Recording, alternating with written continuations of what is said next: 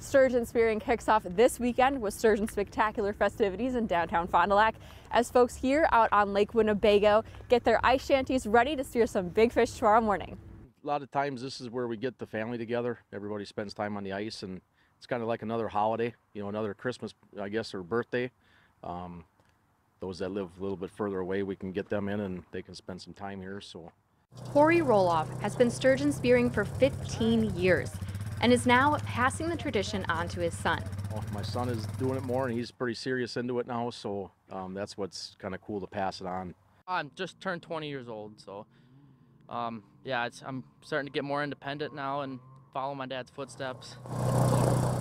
Josh Roloff says he hopes that with his dad's guidance, he can spear his first sturgeon this year. My classmates definitely did not understand it, but you start showing them the videos of spearing fish and they like that, but they didn't understand you sat 40 hours to spear that fish, so.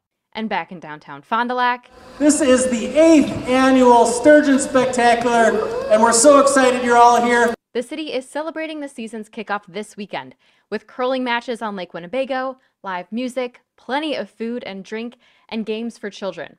But organizers say one of the most popular attractions is the live snow sculpting competition. Sculptors say they look forward to competing and bringing wintry art to downtown. Yes, it's a unique sport. We're intensely competitive on doing really nice pieces. At the same time, we're very friendly with all the other sculptors. We're willing to share tools and share knowledge. That giant sturgeon will light up downtown for the rest of the weekend as events continue through Sunday. In Fond du Lac, I'm Margaret Cahill, NBC 26.